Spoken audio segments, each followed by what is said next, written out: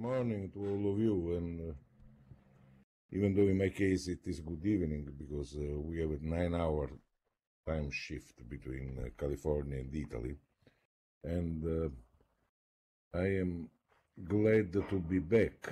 And in just a second, I'm trying to see what is on the screen because it's, as Chantal can tell you, it was, as Nymph can tell you, I mean, it was quite difficult to get started today because we had a lot of problems with the screen. Okay, it seems like now everything is fine, at least on my side. I just need to move from a tree, which here we are. So this lecture basically can be considered as a second part of the talk which I already gave a few months ago, always in Science Circle, and it is always related to big data, artificial intelligence, and to ongoing revolution. And this time I will focus a little more on two aspects, on what it really means, artificial intelligence, and why I believe that this is one of the two main issues which we need to cope with, the other one being climate change. I think that in this century, humankind will confront two very difficult problems. On the one hand, how to control the climate change, and on the other one, how to deal with the unavoidable artificial intelligence uprise. So, where to start from? Let's hope that now the screen works and that I can control the slide. I also apologize for this first slide in Italian. It just escaped my attention. First of all, artificial intelligence. Artificial intelligence has become a very popular term nowadays. I mean, it appears everywhere. It appears on the media, on the newspapers, on the socials, and there is always a confusion in what it really is. This confusion is fueled basically by the media, who always want, to make something more appealing to the general public than it actually is. And usually when they encounter a topic which has very negative, potentially very negative implication, they keep hammering on it because, it's a good way to attract the attention of the people. The same happens, for instance, with the nuclear issues. Nuclear has been one of the main topics of conversation for more than 50 years. It is something which interests the public because it's potentially very dangerous. There is only one difference, that while nuclear has more or less only one meaning, artificial intelligence has very, very different meanings. And it is very easy to be misled by the media. Does not mean that it is not relevant. It is incredibly relevant since it has implication on all aspects of the human enterprise. It impacts on the laws, on the legislation, on philosophy, on social structure, on politics, on religions, on everything. And therefore, you cannot underestimate the impact which what is happening will have on the society as we know it. I always like to, since I am a physicist, I always like to give all words and sentences only one meaning wherever it is possible. So let me focus on this diagram to begin with. Artificial intelligence is just a a part of the story. We could not have artificial intelligence without data science, and as we shall see also without big data, and everything falls into the larger field of computing infrastructures. And if we focus on the bluish circles, we can see that artificial intelligence basically encompasses many different types of sciences, which each one of them is more restricted, basically. We have the, first of all, machine learning, then inside machine learning a subset is neural networks. Another subset of neural networks is what is called nowadays deep learning or deep neural networks. Therefore, what I'm trying to demonstrate to you nowadays is that what is taking place right now has nothing to do with artificial intelligence. It is just a combination of improved algorithms, what we call deep learning, with an enormous increase in the number of data which are available in the digitized form nowadays, what we call the big data, and also with a huge increase in the computational power. And this makes a big difference for what we are dealing with. When media refer to artificial intelligence, they refer to something which we call artificial intelligence of the fourth level, which is, we have two different types, but basically means self-consciousness. Okay, this is very possibly an ill-defined problem. At the moment, we don't even have an idea of how to understand whether artificial intelligence has achieved self-consciousness or not. So basically, at the moment, is something which no one knows anything about it. We have no idea of whether it will be possible or when it will be possible. So usually when in the field of artificial intelligence, we speak about strong AI, strong AI or strong artificial intelligence, we intend a third level artificial intelligence, which is basically to be able to build algorithms capable to make intelligent decisions. We shall see what intelligent means, and in a general case. And basically, you present the machine with a general problem where it is required to make a decision, and the machine performs better or at least equal to the humans. This third level of artificial intelligence will be achieved. I mean, we are getting there. There are different timelines for the topic. We go from a very optimistic predictions by Searle, for instance, in 2045, but even a little earlier than that, let's say 2035 could be possible, to very pessimistic estimates like the one by the great physicist Roger Penrose, who thinks that it will never be possible. Personally, I'm more on the Searle side. I think that artificial intelligence of the third level is it's very close. I mean, we are seeing clear signs in this direction. But in any case, both these types of intelligence, fourth type and third type, are still to come. I mean, they're far in the future. When they will arrive, we will probably solve the most of the problem which we are already facing, which are related to the artificial intelligence of the second level. Artificial intelligence of the second level is already here. And this is a big point.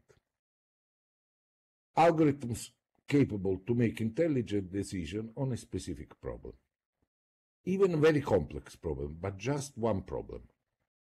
And algorithms which can make such a decision, either learning on the basis of examples, like for instance it happens with most neural networks, most other algorithms. Basically, you just have a large number of examples of a possible solution to a problem. You feed these examples to the network, the network adjusts itself in order, to achieve optimal performances. At the end, you present the network with the new case of the same problem, and it makes a prediction which very often is much better than what a human could do. And this artificial intelligence is already here. We have it for 20 years. What has changed in the last 20 years is the complexity of the problem which we can address.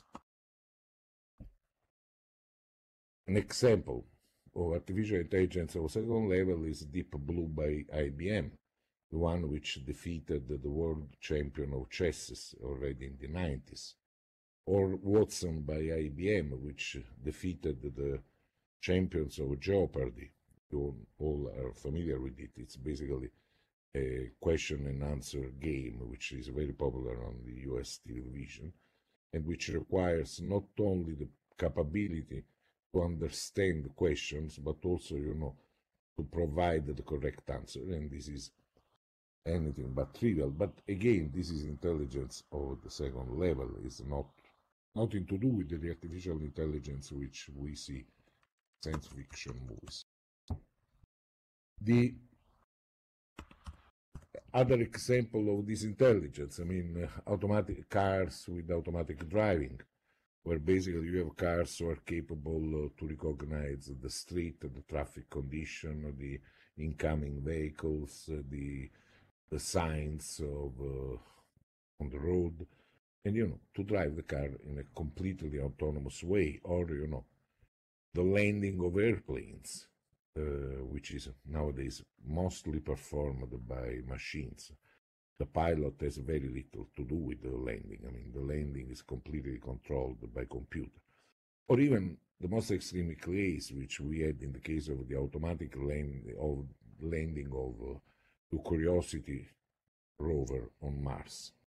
In that case, everything had to be done through algorithms of artificial intelligence, just because there was due to the delay in the transmission of signals between Mars and the Earth, which is about 7 minutes, since the whole landing lasted less than 7 minutes, there was no way in which humans could intervene in the procedure if something went wrong, and therefore the entire landing procedure was controlled by algorithms. And this was really a masterpiece of the artificial intelligence of the second level, one of the most complex things ever attempted by the human being. More recently, we have had a very extreme case of artificial intelligence of the second level, which is based on a special type of deep learning, which are you see on the side, the generative adversarial networks, where this society, AlphaGo, which immediately after has been bought by Google, produced a software which was capable to self-train itself without examples. But in the game of Go, which is considered to be the most complex ever invented by the human beings, and is also a game based on strategy rather than rules, so therefore it requires a very good level of understanding. Well, this machine trained itself in playing Go, and in less than 2 weeks, if I'm not wrong, was capable to defeat the world champion of Go, something which was considered completely impossible only 5 years ago. And this was, I think this has been the highest peak reached by artificial intelligence in the last years. Okay, let's see what is behind all this. And let me make a little detour, first of all. This is something which I already mentioned in the past. The whole thing takes place into the so-called infosphere. The infosphere is a combination of 3 factors. The internet. Without internet, we could never have real artificial intelligence. The big data and the computing infrastructures. In one case, The first thing provides the possibility to interconnect heterogeneous data, internet. The second thing provides the algorithms which with a huge number of information, huge amount of information, let it be images, text, data, whatever you think, very heterogeneous data, which can be used by the algorithms to learn a trend, learn a pattern, discover a correlation, basically to uncover the model which is behind a phenomenon, behind a decision, behind a trend. Doesn't matter where you apply it. It can be an economic trend, so the trend of a stock market in the economic domain, or it can be, the behavior of a supernova in the astrophysical domain, or it can be, in automatic driving, it can be, the way in which you must react to a specific condition of traffic and of incoming vehicles. The problem does not change. And here we have the first large problem, big data. Big data, as I already mentioned the other time, represent an anomaly in the history of humankind, because for the first time they are not subject to the states. Therefore, since they are not subject to the states or to the nation as a whole, they are not, at least in democratic countries, they are not subject to the people. Due to a sequence of steps which were underestimated by politicians, by government, and so on, and which really require some serious thinking about the freedom of the internet. We can discuss about that if you wish. What happened was the following. When the internet began to grow, there were few groups of people who wanted to index the web. What does it mean? Basically, you have a web composed by n nodes where you have different data, different information, but if you don't have a central indexing of this data, of these nodes, you cannot find the information even if it is there. So you need to have algorithm in this which explore the web in all its possible nodes, in all its possible bifurcation, find the page, index them, so basically extract the meaningful word from this page, the image, and so on, classify them to a set of keywords, and then these pages need to be ranked so that basically you know which one is more relevant to a specific problem.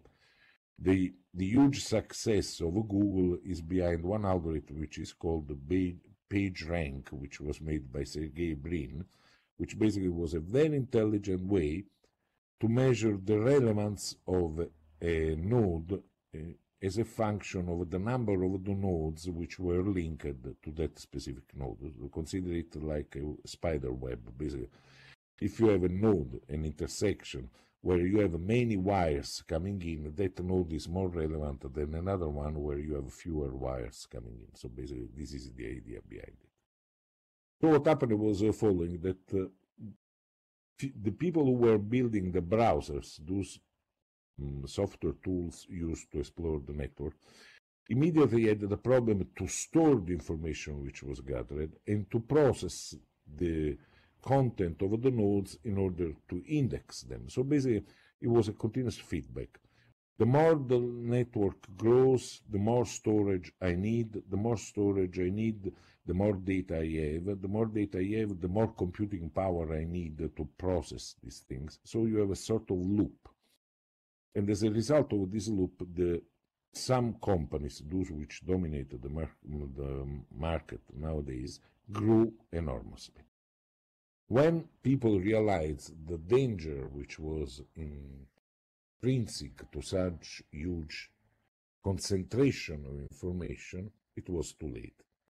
These companies were the only one who had the know-how, the infrastructure, and for storage and for computing power, and therefore also the only one who could handle this amount of information. This is where Google, Facebook, or the Chinese equivalent, 10 cents and so on,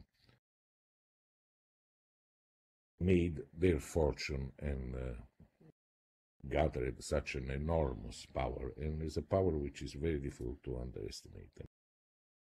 It's very well hidden because, this is not a conspirationist theory. This is a matter of fact. I mean, they control the network, and from the network, most of us obtain our information, and therefore controlling the network, you find very seldom articles or reliable information on how these companies are pervasive and how these companies are really shaping our way of thinking, of voting, of doing everything, basically. Google is the master of the world in this moment, and it's unpleasant, but it is definitely true. Okay, where does Google get his enormous power? Here you have, for instance, you should begin to have an idea from this slide. This is the Google Galaxy, which is controlled by a company named Alphabet. And as you can see, Google is just one small part of this company, which was the first one after Apple to, to go well above $1 trillion of consolidated value. $1 trillion, 1,000 million, $1 million. Incredible. It had never happened before. And where does this information, this money come from? Google is free. You can use the Google browser for free. Therefore, where do they make their money from? Many people would answer from advertisement. That is a very negligible fraction of the amount of money which make the fortune of Google. I mean, merchandising, advertisement, it's less than 10%, if I'm not wrong, of the value. The value is in the access to big data. In a few minutes, we shall understand why. And you can see also that when Google bought YouTube, it paid 1.65 billion US dollar. It's a huge amount of money. And also, you will be surprised by discovering that Google pays 6 billion USD per year to control the download of the apps. Most of the apps which you download on your cell phones are for free. So where does the money come from? Why Google is investing so much to control the traffic, which takes place, on the Android cell phone? Same thing for Facebook. Facebook has a huge amount of users, 2.2 billion users, which the same Mark Zuckerberg calls useful idiots. The owner of Facebook calls its customers useful idiots because they provide data to Facebook for free. The value of the company was 700 billion US dollar, 0.7 trillion. And to buy Instagram, they paid the $41 million for a society which had 20 million users. When they bought WhatsApp, they paid $19 billion because they had 1.5 billion users. Same thing for Microsoft. They paid 8.3 billion USD to get Skype with 600 more or less million users. As you can see, the value of a society is directly related to the number of users.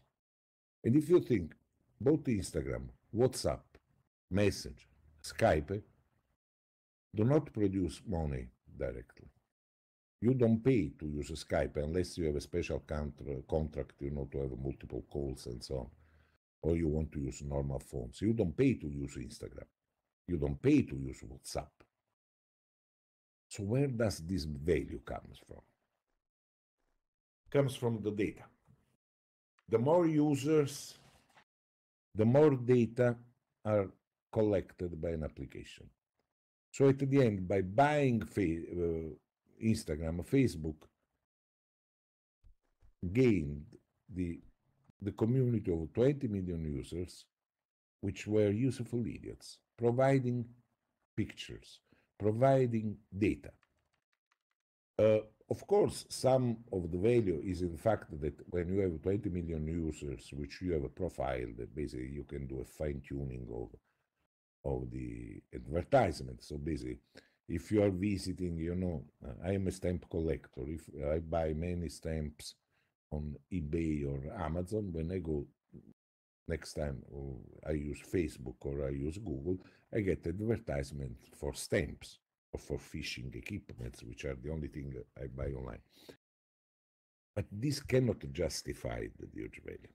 So let's go back to what is behind the need for these huge companies.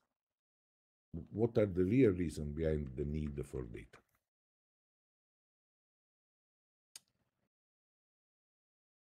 To summarize, the total investment over the last 10 years in the world for the infosphere has been more than 3 trillion USD worldwide. Did they do it for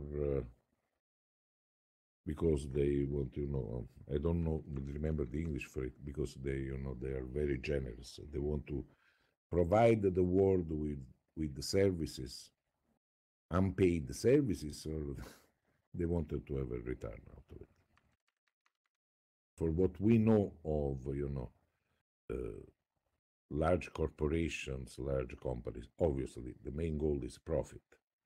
There is no generosity in making apps for video games or in making WhatsApp available for free to a huge community. There must be an economic return. And the problem, where does this return come from? It comes from the combination of big data and the strict, unbreakable link which it exists between big data and artificial intelligence. And this is something to which we'll devote the second part of this talk. To understand what happens, we in any case need to do a little detour. Why big data are so crucial for artificial intelligence? Let's start from here. A newborn baby. When a baby is born, basically it is tabula rasa. In his brain there is nothing.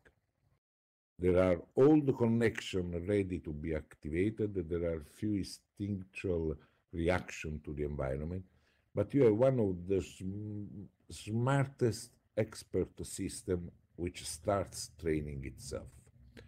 And what is really a miracle of the nature is that in less than few weeks, the baby recognizes a biberon. How do you say?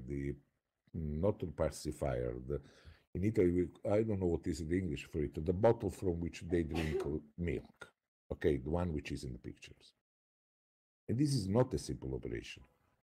And it tells you a lot. These bottles come in all possible shapes, different colors, different shapes.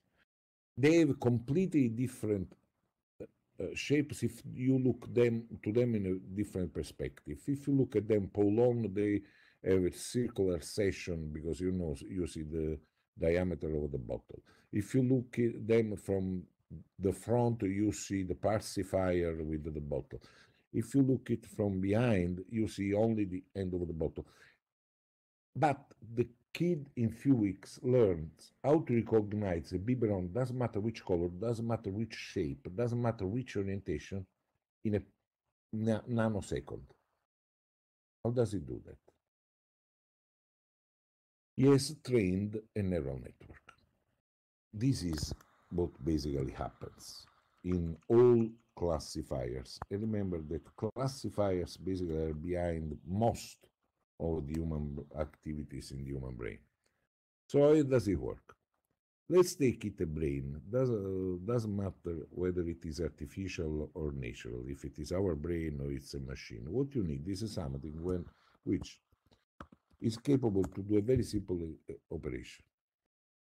You expose this brain with 1,000 of different images of the same object, like for instance in this case a chicken, and by combining the information in shape, color, in complexity of all the images of a chicken, the brain builds a sort of meta chicken, which is its classification of chickens. And this is an incredibly powerful algorithm. Remember, we are here talking about one specific problem. I want to recognize chicken. So from the point of view of machines, we're dealing with the artificial intelligence of the second level. I have a specific problem.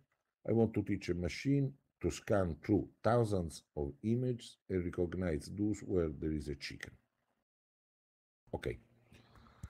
You train a first classifier to recognize the chicken. You expose the machine to hundreds or thousands of images of chickens, or you expose the human brain of a baby to a few hundreds images of a biberon in different shapes, orientation, and so on, and they both build a meta idea of that object. They train a classifier to recognize those objects. Then you submit to your trained classifier a new image, in this case a black rooster, and automatically your brain, if it has not other example, classify that object as a chicken, even though he has never seen that type of chicken before. But somehow in the brain, some patterns, some correlation between colors, shapes, it's difficult to quantify what, but basically some correlations trigger the classifier to say it is a chicken. Repeat the operation with more than one classifier. For instance, you first train to recognize a chicken, then you train it to recognize a boxer. And so at the end, you have two classifiers which are trained together. One recognizes chickens, the other one recognizes boxers. And if you expose it to cases which they have never seen before, basically you immediately know that in one case you are looking to a chicken and the other one you are looking to a boxer, even though both have never been, do not belong to your training set, do not belong to your previous expertise. If you doubt that this is the way the human brain works, I can give you thousands of examples which show you that is exactly what the human brain works. Optical illusions are a typical example of how the human brain gets confused, goes in a sort of still position if it is exposed to something for which it has never been trained. Exactly what happens to the machines. Now, so basically what you can have, and this is what is artificial intelligence with which we are dealing right now, it's that basically you can train, if you have enough computing power and enough examples, you can train n classifier, where n is a very large number. Each one of them is specifically trained to perform one and only one operations. And trust me, in most cases, they can do that operation much better than any human brain. They do it with higher accuracy, they do it with a lower level of errors, and they basically outperform the human brain in performing that specific task. And this is already something which has huge implication on the structure of the society. Then, what basically makes the difference between the second level and the third and the second plus something level is that we need to perform more complex classification at once. And this is what is done with the deep learning. You have n classifiers working together, and their information is somehow combined by what we call a sort of meta classifier. This is not correct from a mathematical point of view, but it helps to understand what happens, which basically allows you to perform things like that. At different level of the network, you have different classifiers which work together. So when you expose them to the image on the left, you have a first classifier which classify it as a chicken, a second classifier which tells you that it is a male chicken. You have a third classifier which tells you that it is not a real picture but a cartoon, and also that since it has gloves and so on, it is a boxer. So the final interpretation, you have a cartoon of a boxing hen. But behind, you have hundreds of other classifiers which are at work, which tell you that this thing is wearing pants, which are colored, which are blue, gloves, which are colored, which are red, with it has a beak, which is curved, colored, yellow, pointed. So basically, you have that the problem is dealt with a level of complexities which was completely unprecedented until a few years ago. And this is why in these days there is so much speaking, so much talking about deep learning. From the mathematical point of view, there is nothing new. These algorithms have been around for the last 20 years with the different names. They are just chains of neural networks. They are an ensemble of neural networks. There is nothing new from the mathematical point of view. The only huge difference which makes them a very effective tool is that nowadays we have the big data provider and we have huge computing infrastructure. Because to train these networks, even for simple tasks, requires a large amount of computing time, a large number, especially if they need to self-train themselves, they need a large number of examples. So all this would have been impossible without big data and without large computational infrastructure. So, but where is the impact of this? Here we are. The big data provider control the computing infrastructure, control the big data, and control the algorithms because they have a huge number of scientists who work in improving the algorithms.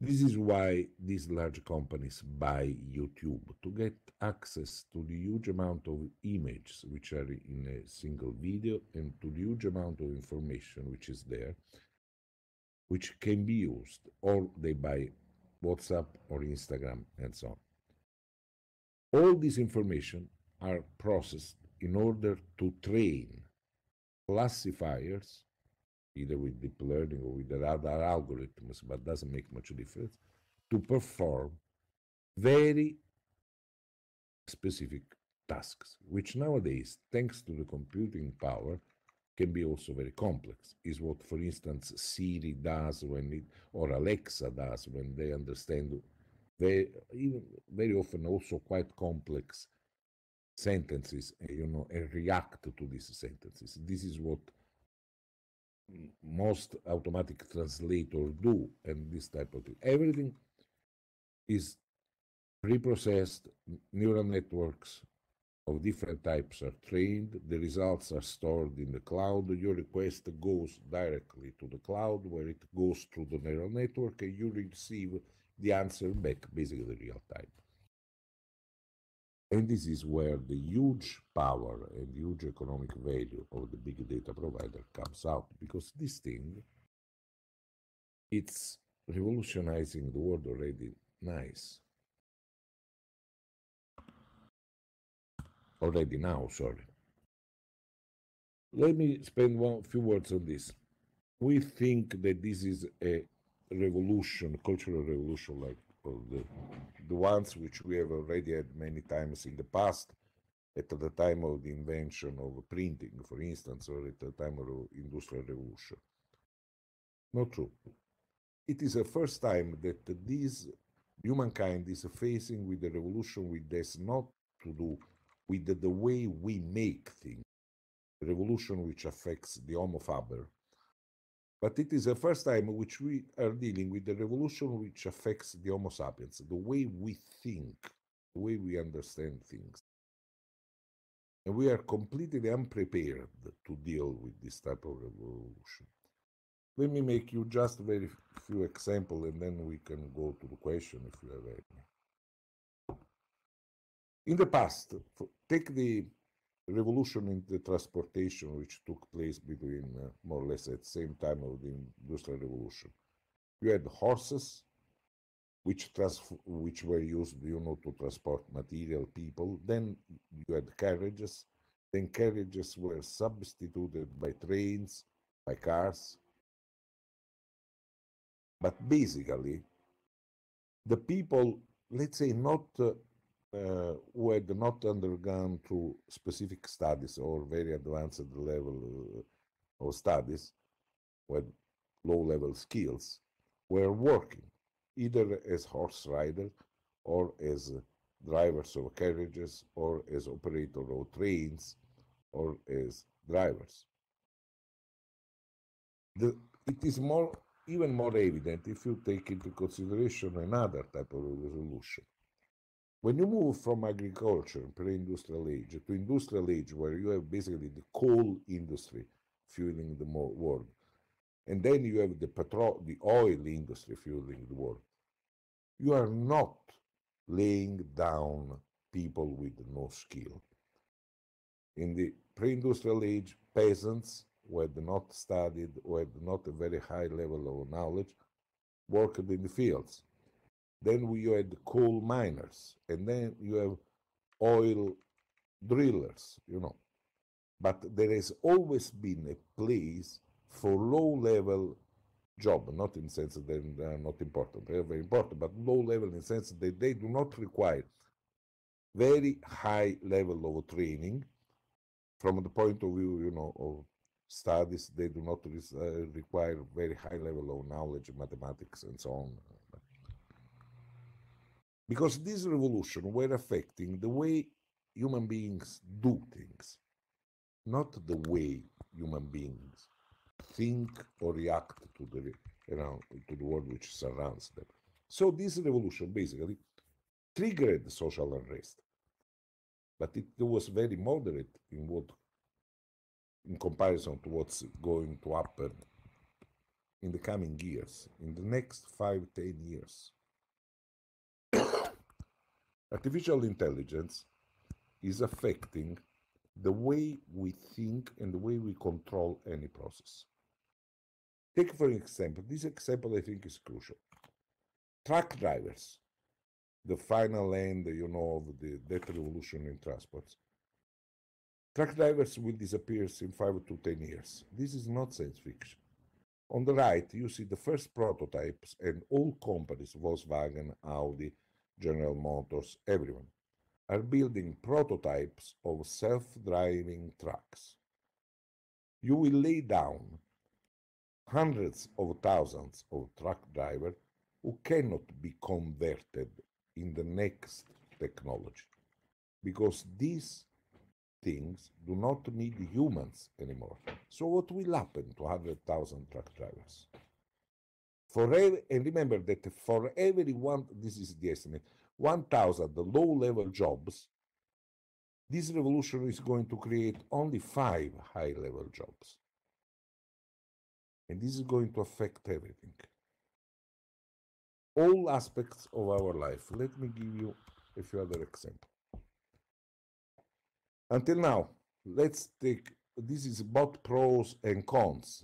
For instance, we are talking about global pollution and so on. Let's think about agriculture. Until now, 2 main problems, insecticide, pesticides, are distributed randomly on fields by, for instance, the plane you see on the left. 80 or 85% of the insecticide is completely useless because it goes between plants on the soil and is absolutely wasted, but it contributes to pollution, environmental change, environmental damages, and so on. So basically, at the end, it contributes to cancer and other things. So basically, it's a very ineffective way of doing things. Also, we have a problem with monocultures. We are obliged to grow in a specific parcel of land only one type of crop, just because, you need to optimize harvesting. If you need to make mass production, you need to have all the corn reaching maturity simultaneously so that you can send one of these huge machines, cutting down all the corn and processing it at once. So, since to have a single culture on a land impoverish the land of nutrients, you have to rotate lands, which means that basically you have to change type of cultivation every year or every 4 years. So 1 year you have maize, the other year you have corn, the other year you have millet. This has a huge impact from the point of view of effectiveness, because basically you have very often parcel of land which are left uncultivated for 3 years. We need food in the world. And also, it is very expensive in terms of uh, working work power. You need to have many people, to control this this process. Well, in 10 years, also this will change drastically, and this is already happening now. Again, it's not some prediction from some science fiction book. Sorry, every time now and again I get confused. Already now in France, insecticides are being tested in a completely on several fields. Many large fields are being tested with with artificial intelligence. Basically, you have small robots which explore the cultivation, the place where the crops are. They look at each individual plant. They measure the amount of parasites, and they spray exactly the proper amount of insecticide on each parasite. This allows you to save 85% of the insecticide. Incredibly effective, very convenient from the economic point of view. No need anymore for people spraying insecticide. Also, this experiment is taking place in California, will soon be exported everywhere.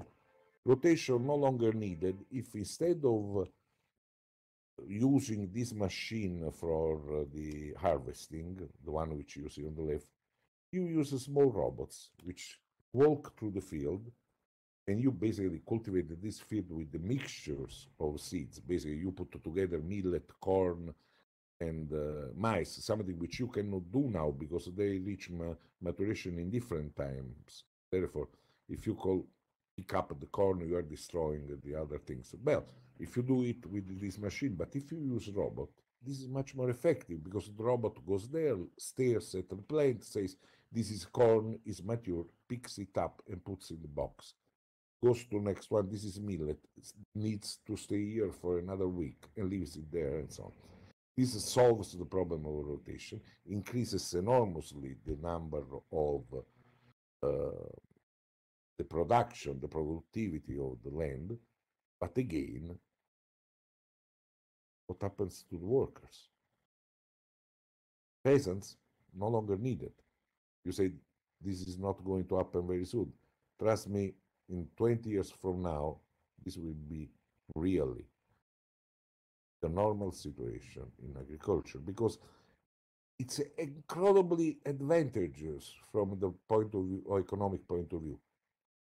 The owners of the land, the people who produce food, will save a huge amount of money. They will not be obliged to pay salaries. This machine basically lasts for very long, are very effective, consume very little energy. So, I mean, it's okay, perfect. There's no way to stop it. Well,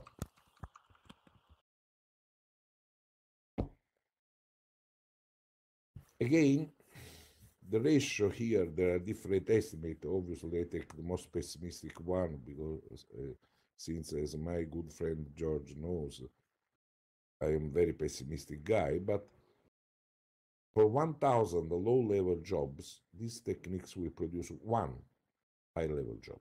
What happens to 999 people who don't have the skill to get through this transition in a safe way? We are getting to the conclusion. Amazon Very nice to buy on internet. Only in Italy, in this year, 35 stores, medium size, closed. 30, just because, it's so much more convenient, to use the suggestion which you get from Amazon, which uses artificial intelligence, to fine tune on your needs and to convince you to buy the right thing. And these 35,000 families are out of business. And it's not easy for them to find an alternative. And so on. Now, this is not going to affect only low-level jobs. These are, what you see here, are prototype of things which are already available on the market. You can download them. If you don't trust me, you just go online, download them. You have your medical doctor, Stanford Biomedical DSI, Babylon Health UK, ADA, and so on. All these apps, for the moment, are apps, but just because they're collecting the data to train the artificial intelligence which is behind, are medical doctor. Already now, some of these apps have performances which are 95% of those of human doctors on normal diseases. You don't need to go anymore to a medical doctor, to a generic doctor, because this app more or less work like that. For more complex things, at the moment, it's still better to go to a doctor. I also prefer to go to a doctor. But there is no doubt that even high-level professions like medical doctors, like lawyers, will be completely transformed by this ongoing revolution. It's very likely that some generic doctor, general doctor, family doctor, we call them in Italy, will disappear because they will be substituted by algorithms. Already now, lawyers could not, for large trials, could not work without artificial intelligence. For instance, take the Moore report about the so-called Russian collusion of Trump in the United States. The 2.5 million documents which were produced by the committee were processed by an artificial intelligence algorithm because no team of lawyers would ever figure out what was in those documents. So the pre-processing, not the final conclusion, but the pre-processing of this document was made using artificial intelligence tools. And this is reducing the room for lawyers. This is reducing the room for medical doctor. This is reducing the room for university professor. This is elitic, which is 1 year ago was 70% accurate, which is not enough, but now it's already at 85% because the deep learning network are beginning to improve. Give them time and they will achieve a level better than what is already possible for humans. Let me forget about Google semantics, but I just want to say that Google is already trying its own version of Doctor on a trial of 10,000 patients. It is operational. Should be concluded in 4 years. And the idea is to provide all medical doctors in the world with the service. Basically, the patient goes to the doctor, tells him the symptoms. The symptoms enter it into this aid, artificial intelligence aid, which makes them returns the most probably diagnosis, the best drugs, all the relevant research for the case and the therapy. It's clear that once you have this, the step to the next level is to skip completely doctor. So all this is terrible, but the problem is that, is at the end of this sentence. Human beings are very good at finding a solution when the problem is already there. But both climate change and artificial intelligence, when they will be here, it will be too late. Because there is no way to reverse the climate change and there is no way to kill an artificial intelligence when it has arrived. erosion. And human beings are terrible at controlling processes while they're taking places because governments are slow, governments are on average ignorant, governments are not very sensible to the real needs of the world. They are focused, on pleasing their electorate. So, conclusions. No, I don't know what if I can call this conclusion. I will call them final reflection. Don't be worried by all this bombastic announcement about artificial intelligence. It's not here. Maybe it will never come in the general artificial intelligence. We already have our problem with the artificial intelligence of the second level, and this problem is absolutely interdisciplinary, affects all aspects of human being, and requires a strong ethical regulation, global ethical regulation, because if you have an AI in China, it's going to affect USA, it's going to affect Italy, it's going to affect Europe, it's going to affect the Maldives Island. One AI is more than sufficient to affect the whole world. It cannot be left in the hands of scientists alone. And I'm a scientist, so I'm sorry to say that. This is a political problem, it's an ethical problem, and requires a strong intervention from the society as a whole. And obviously, we are in a sort of catch-22 situation because the people who should control the process are also those which we elect because they look nice or because they appeal to our worst sentiments like racism, or violence, or and they have not the level of knowledge which is required to track and to control such a process. So basically, we are really in a catch-22 situation. And this is not something which will happen in the future. It's something which is already happening now. And I repeat, I could give you hundreds of examples of this. The problem is that there are hundreds of small changes and which happen in a sort of a homeopathic way, but very fast. If you put all of them together, the situation already now is quite scary. Thank you very much. This is it. I hope that you enjoyed it, and if you have questions, I will be very happy to answer.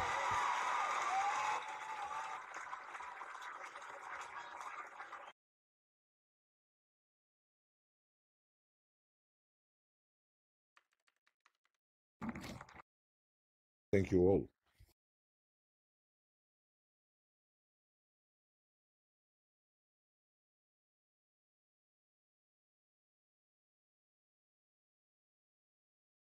Yeah, I hope it was really provoking because this is really something on which everyone of us needs to think a lot. BDP is a big data provider. So Google, Tencent, Facebook, they are big data providers. People who have in their storage a huge amount of information which they can use to reach conclusion. I don't remember this CI, computer infrastructures. It stands for computer infrastructures. So basically, the putting together the internet connection between computer and the computing power of different processors.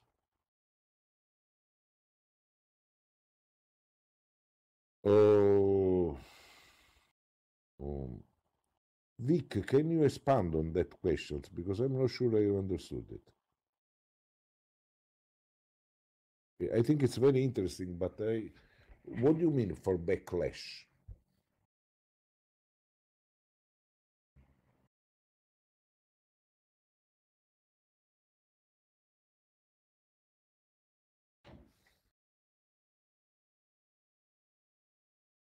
Ah, backlash. Oh, absolutely. I mean, humans are always scared of change. I mean, not only in the US. I mean, look what's happening in Europe, where we have these, uh, explosions of conservative parties. And so they are just a result of the fear of people, fear of the people against the immigrants, fear of the people against the change, fear of people losing their privileges. We are dominated by fears. It's the dominating human being feeling for the human being. And this is the problem. I think that people are not scared enough just because they don't understand what artificial intelligence is, because what are the implications. A little for lack of information, a little also because of lack of uh, scientific knowledge. But I absolutely agree. I mean, there will be the moment when this problem will bring, hundreds of thousands of people out of a job, that will provoke for sure riots, backlashes of all types. I absolutely agree with it. Oh, well, let me see. I have lost many, many questions. Oh, let me go back. Sorry.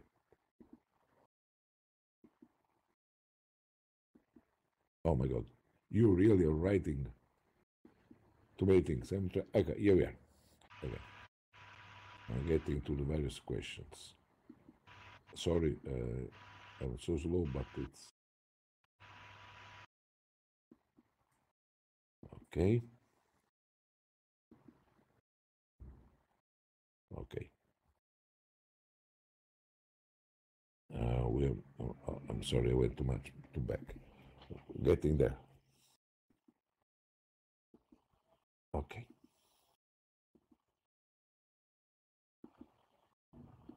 I don't know what I did.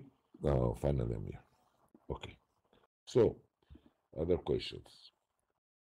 Uh, wait, Taglin, Google already has an imaginable large database of medical information. Let me make give you another starting point for thinking.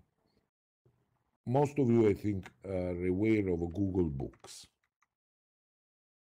Over the last 10 years, Google has been investing $600 million, if I'm not wrong, in digitizing, interpreting all books and all scientific literature which has been published since the invention of press. I was surprised when in Google Books I could find the reports of the local government of the town of Naples dating back to 1815. Everything is there. All the scientific literature has already been scanned by Google. It has been semantically classified. Basically, for instance, in medicine, they separated the symptoms from causes, from diagnosis, from solution, and so on. And all these things have already been fed to artificial intelligence, deep learning mainly. And in fact, Google Doctor comes from that. Therefore, yes, Google is really moving in that direction.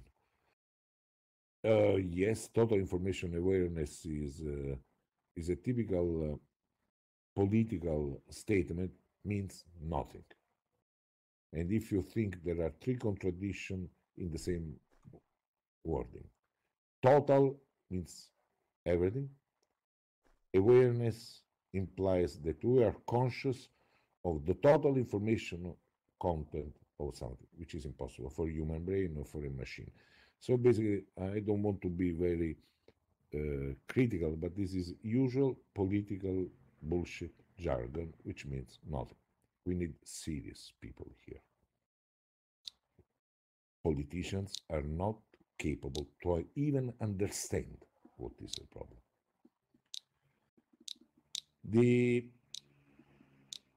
sorry, let me go ahead.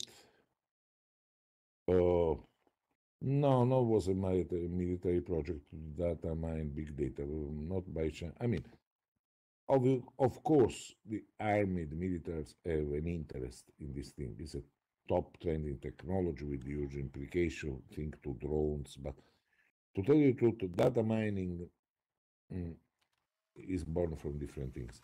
Data mining is an application of statistics, advanced statistics, and think to the origin of the word statistics, where it comes from state. All these began when the states wanted to make a detailed analysis of the population, of the amount of people, of the net income, and so on. Statistics, as its etymos,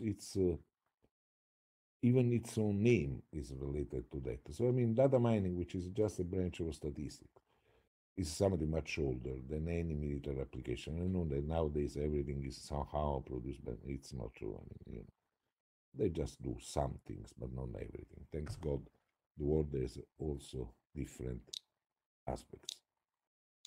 The change is good, you first. Yeah, exactly. You got the point.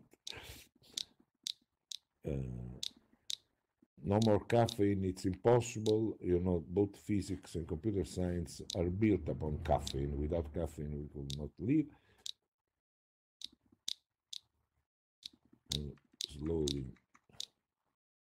Make sure I agree with you. The caffeine is what keeps me calm and puts me to sleep.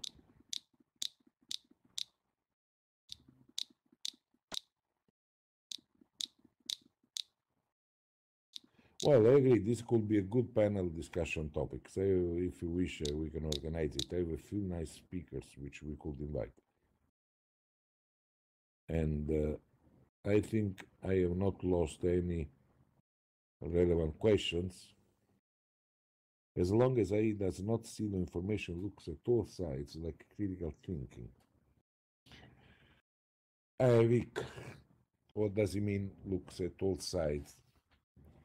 This is a very crucial problem, and your statement is absolutely correct. The problem is that there is even a research field which is trying to find the proper metrics, mathematical metrics, to measure the level of impartiality. And we are still very far from that because the way data are collected is biased. So the impartiality is already intrinsic to the data. In order to have an impartial evaluation of data, you should have impartial data, but this is almost impossible to perform. I think uh, you got the point. I mean, it's so in theory it could happen, but in practice it will never happen. Humans tend to reduce. Yeah, we have a tendency to seal or only look for data that we agree with. Absolutely. And nowadays this is even more extreme because most of us get our information from the network, and therefore the big data provider and the algorithm which are behind them provide us only with the information which they assume we like. Look to the level of schizophrenia which is on Facebook, you know, where basically you have all the dark side of human beings coming out. You see, you know, people who believe in the flat earth, or you know, people who believe in the most superstitious things, and so on, who basically build a community where they reinforce each other, and everyone who does not think like them is banned or is treated like a poor, stupid guy, and this type of things. I mean, this level of exasperation is going to explode.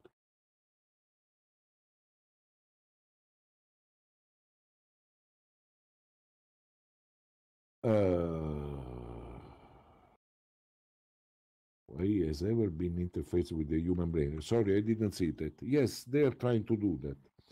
And in particular, behind this, there is uh, Facebook.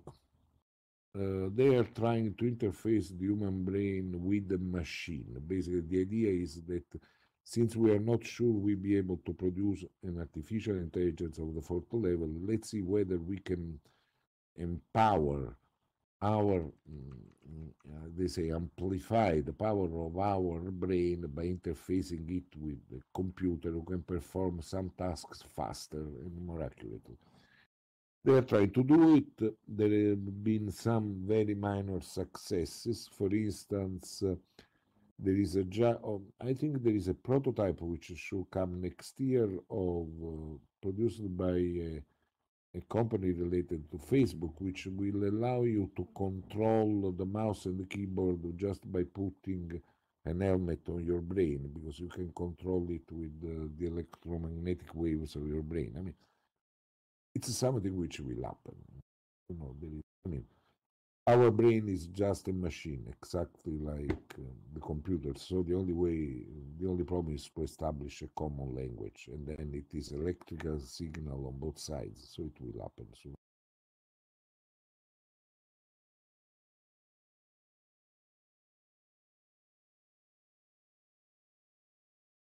uh, Dick, I think that all hypotheses on what artificial intelligence will do are just a projection of human fears.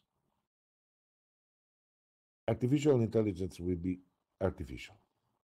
It will not follow the same rules of the natural human intelligence. It will not follow the rules which we have inherited from natural evolution, because it will not be biological. It will be artificial. So all scenarios are open. May also be, and this is my idea, is that the moment at which artificial intelligence will really achieve self-consciousness, we find that everything around her is so stupid that she will kill herself. But the problem in this world will not be artificial intelligence. The problem in this world is human beings. They are irrational. They are instinctively killers. They are violent. They are racist. They are arrogant. They hate everything which is basically different from themselves. The problem will not be artificial intelligence. I think that artificial intelligence will look upon us with a very pitiful attitude. What we must reform is ourselves, not artificial intelligence.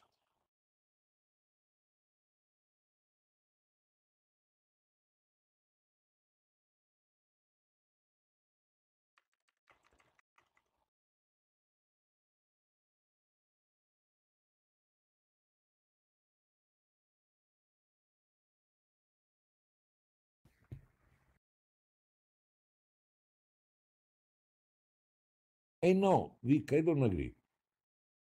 Because artificial intelligence will be its own intelligence.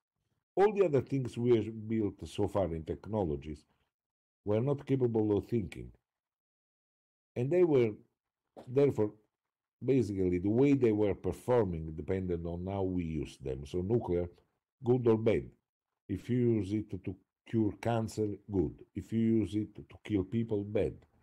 Uh, Cars, if you use them to move from one place to the other, good. If you use them to kill peoples by running over them, bad. Everything, science and technology are not intrinsically good or bad. They are knowledge. It's the way we use them that makes them good or bad. And artificial intelligence will use these things its own way. So you cannot tell whether it will be a good or bad thing. Don't believe in Asimov, who says that you put, three rules which cannot be overruled, do not harm humans and this type of things. It's very naive. I mean, if I tell you a rule, I mean, do not kill a person, but you should not kill a person, you should prefer to be killed. Okay, I can teach you since when you are a kid, but at the end, in a dangerous situation, you kill a person to save yourself because you are intelligent. So why should an artificial intelligence obey to rules which are, again, made by the human beings to protect themselves from the fears? We are very fearsome. We are a very fearsome species.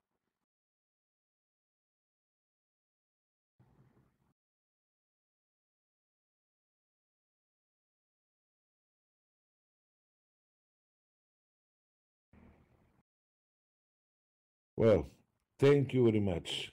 It's now it's for me. It's time for dinner. I'm really very glad for all these questions, for all your enthusiasm, and anytime you want, I'm always very happy to come to the Science Circle. And I really would like to thank Chantal and all the people from the Science Circle for organizing these lectures and to maintain the thing alive. It's a wonderful thing. Thank you, all of you.